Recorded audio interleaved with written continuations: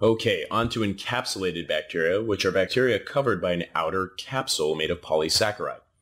These bacteria can be highly virulent because the capsule protects them from phagocytosis. People who lack a spleen, or asplenics, are highly susceptible to sepsis by encapsulated bacteria, as the spleen is an important barrier against these organisms. Do you know which are the most important encapsulated bacteria? The answer is Strep pneumoniae, Haemophilus influenza, and Neisseria meningitidis. Vaccines against these bacteria use the capsule as an antigen. Hang on just a sec. Why might people lack a spleen in the first place? Well, in the setting of severe trauma, a splenectomy may be necessary. But what are some hematologic diseases that might affect the spleen? I'm thinking of a disease that can cause recurrent splenic infarctions and affective asplenia. Show me the money. What is it? Sickle cell disease. That's right. Sickle cell patients get recurrent splenic insults and eventually can infarct their spleen completely. Wait a second. One more micro tie-in for sickle cell disease. What is the bug that classically causes osteomyelitis in these patients? Salmonella. Yes, Salmonella osteomyelitis in sickle cell disease. So on your test, you might get a vignette about a kiddo with a classic history of sickle cell, and then they'll tell you he gets Salmonella osteomyelitis. You think you're golden because you've got the diagnosis already figured out. But wait, they're going to ask you what other vaccines the kid should get. Jaws are going to hit the floor, but you've got this one in the bag because you heard it here on First Aid Express. You better make sure that kid gets vaccinated against meningitis, H-flu, and strep pneumo. Give me a fist pump. That's another question you just got right on your boards. But you're not off the hook just yet. What is the other red blood cell disorder that is commonly treated with splenectomy? Hereditary spherocytosis.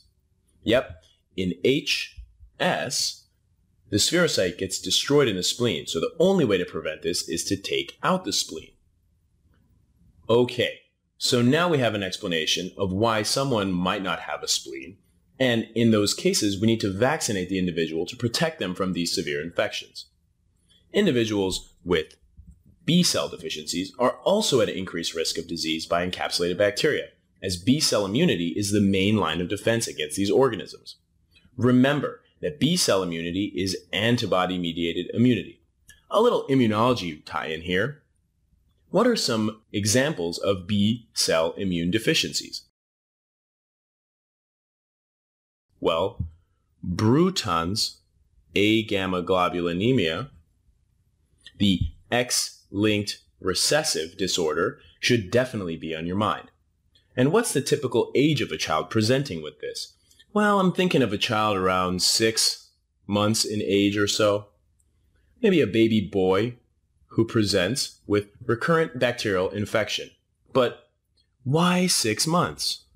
Well, this is the natural decline in maternal IgG. And this reveals the baby's deficiency. Boom! Getting you points on micro and immuno all at once. Okay, so time for another flash quiz. Now we have a child with asplenia. What 3 vaccines did we just say you want to make sure you give this patient? I'll give you about a few seconds to think about this one. All right, so the answers are strep pneumo, H-flu, and Neisseria meningitidis. Remember, patients without a spleen are susceptible to infection by encapsulated bacteria, so you'll have to vaccinate them to protect against these bugs.